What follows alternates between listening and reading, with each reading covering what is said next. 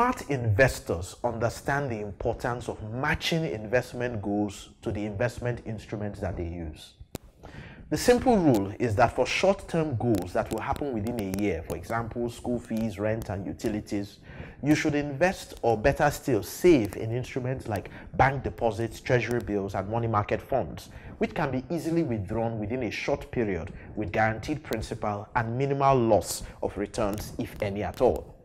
For medium-term goals that will occur in 3 to 5 years, you can invest in balanced mutual funds, short-dated bonds, and for longer-term goals like paying your children's university tuition in 20 years, or retiring in 5 years, or in 15 years, you can invest in real estate, in equities, or in other riskier instruments.